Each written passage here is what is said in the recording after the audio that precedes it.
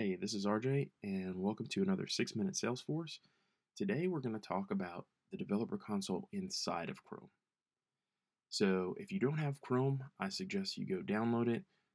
Basically, that's everything that we're going to be working in today.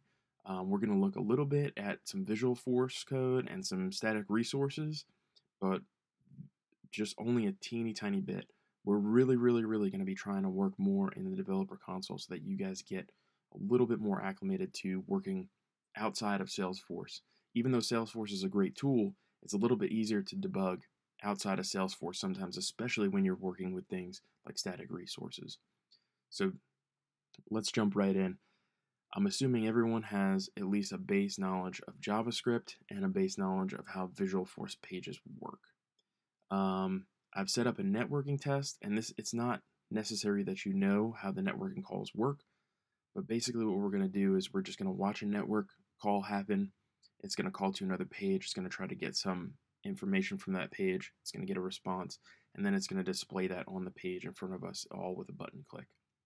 So I've already set up a Visualforce page for that. We're going to go look at it right here, networking test, right?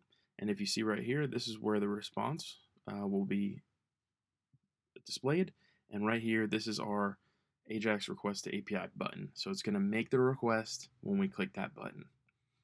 So the important thing here is, how do you get to the developer console?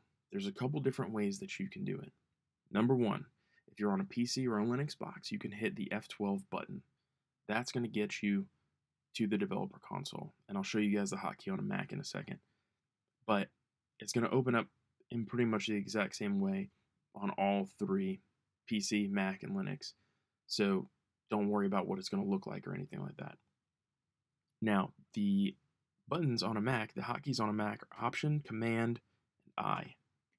And that opens up our console over here. And you can see I have the elements. That was the last thing I had selected, so it came back up that way. There's also console, which I have down here. And if you hit the escape button, you get this extra second console down here. If you don't have it, what you'll see is just this full page of all this, of the network or the elements or the console or the sources. What we're going to look at right now is the network, though. So here's our network. It's clear, it's clean. This is our Salesforce logo. That didn't work, and that's a standard Salesforce thing. You guys will probably see that all over the place. Don't worry about that. If this is the first time opening the console, that's always there no matter what Salesforce page you're on. It's some type of security measure. I don't know enough about it to go into detail. Anyway, the first thing we're going to do is we're going to look at this guy, and we're going to look at the network traffic. So we're going to go over here, and we're going to click Ajax request to API. Now I'm expecting something to happen over here, and you'll notice real quick, a lot of stuff happens. Boom. So I purposefully made this the wrong URL, so it went out and I got a 404. So that means we're in trouble. And it gave me back some stuff in here which I've console logged inside my script. So what we're going to do is we're going to look at this guy, and we're going to see, oh, yep, certainly I've gone to the wrong URL because I put that in there and I know that that's not the right URL. And we're going to see some stuff over here. We don't need to worry too much about the response headers. We don't really need to worry too much about the request headers.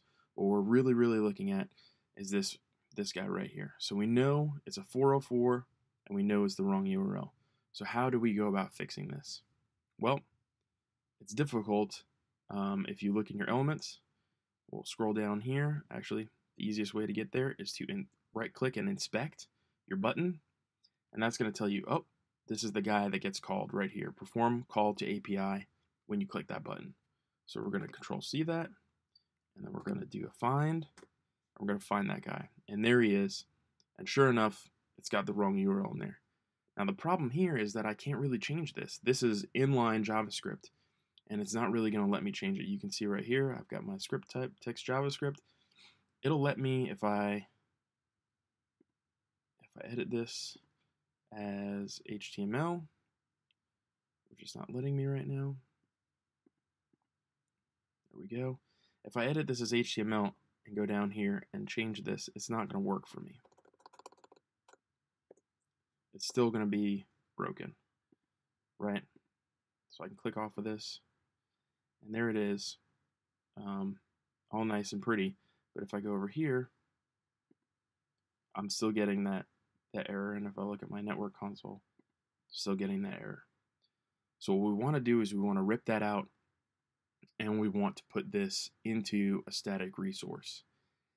And so in the next video, I'm going to show you guys how to rip that out and put it into a static resource. And then we're going to move right along with that and debug that. And it's going to be a lot easier.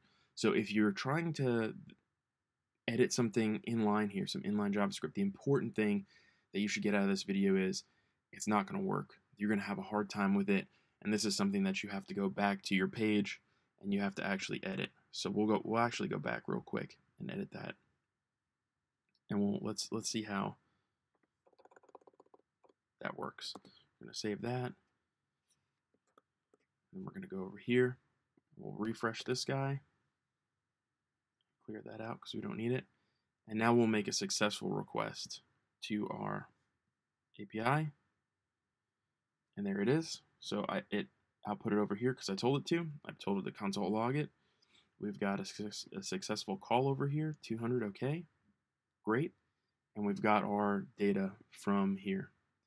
So again, important thing to note is that all of this right here is difficult to debug inside of the developer console in Chrome.